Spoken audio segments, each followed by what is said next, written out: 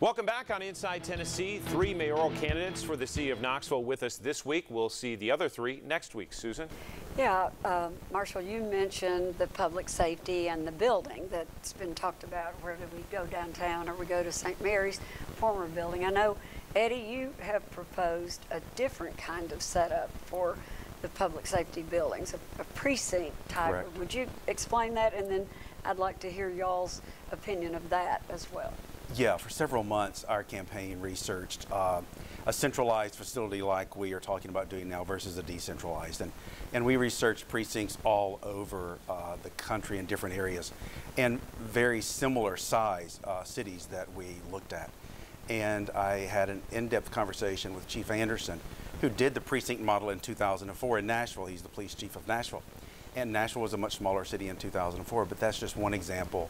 And putting the precincts, and it's not just brick and mortar, but putting the precincts in the communities where the police officers really take ownership of that community at that point.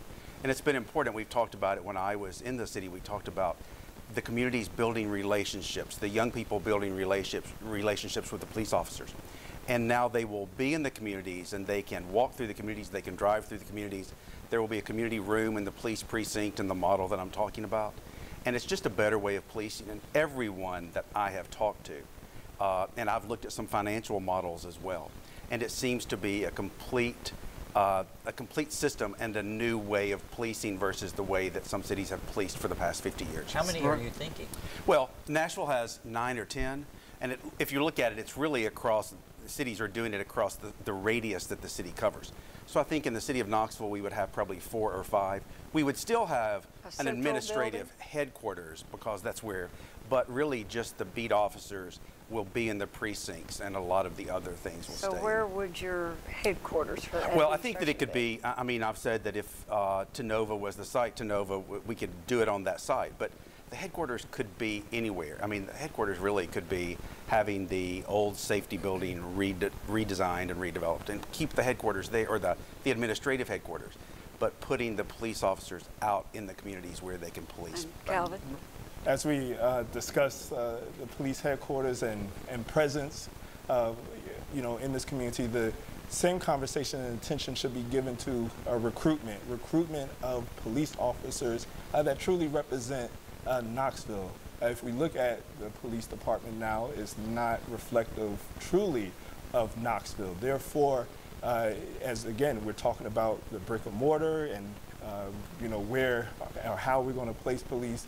I truly believe that, especially with community policing, where we have police officers who live in the community, who reflect the community, who are developing those critical relationships so there can be a positive exchange between the police department and the community, that is as necessary. So you like that idea? That model is absolutely necessary. And again, the emphasis truly should be representation within the police department that reflects Knoxville. The community. Okay, Marshall. Right. You know, I've been involved in the city for the last 8 years, and we've had a robust discussion on the new police facility, and no one has proposed the precinct model. So it doesn't make sense. I've talked to a lot of law enforcement, and the main reason is we're for community policing.